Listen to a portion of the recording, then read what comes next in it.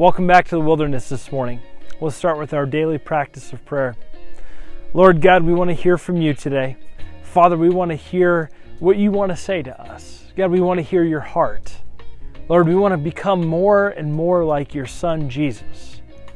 Lord, mold us, shape us this morning. Help us to hear from you. In your name we pray. Amen. Well, there's a scripture that really hits me, and it's something I think about all the time, and it's the parable that Jesus tells of the persistent widow. And he tells it, Luke even tells us, this is Luke 18. Luke even tells us that Jesus tells this story so that you know to pray and never give up. In other words, to be persistent in prayer.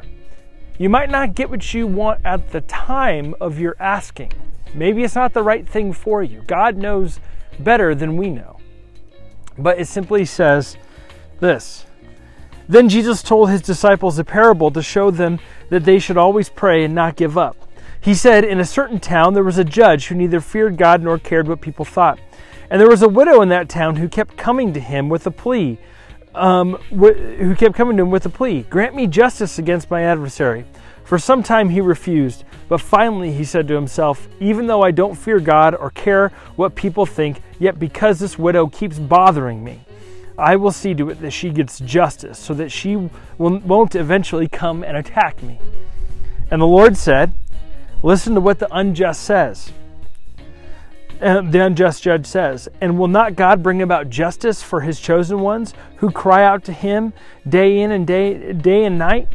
Will he keep putting them off? I tell you, he will see that they get justice, and quickly. However, when the Son of Man comes, will he find faith on the earth? I love that last question, because Jesus is like, hey, when I come back, am I going to find this kind of faith, the faith of this persistent widow, the kind of faith that has sores on their knees because they're down on their knees praying and asking God to do something huge? Am I going to find that sort of faith? I love this parable because Jesus literally says that you just go back to God with shameless audacity, and you keep asking and petitioning and asking over and over again.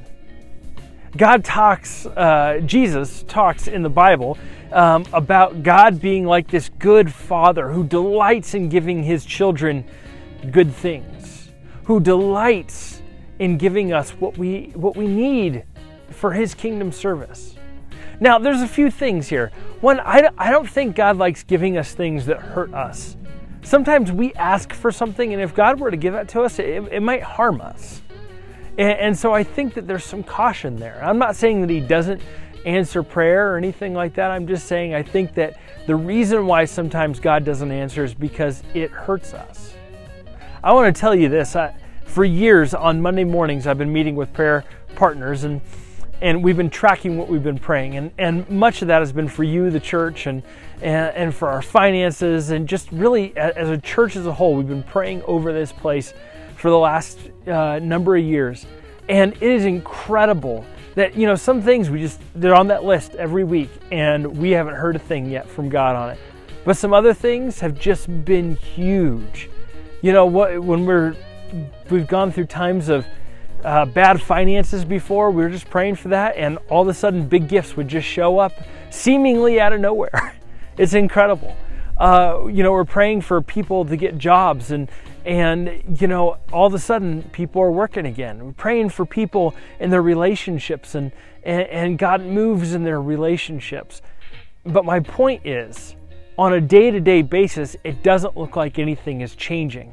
It's only when you go back and you look at that whole big chart of, this is what I've been praying for, and I look back at my journals and see how much God has moved over the years.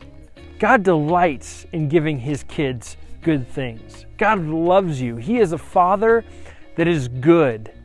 In the Sermon on the Mount, Jesus says, if a child asks a father for a fish for a snack, would he give him a snake instead? No, he wouldn't. He would give him a fish because he delights in giving his children good things, just as I delight in giving my kids good things.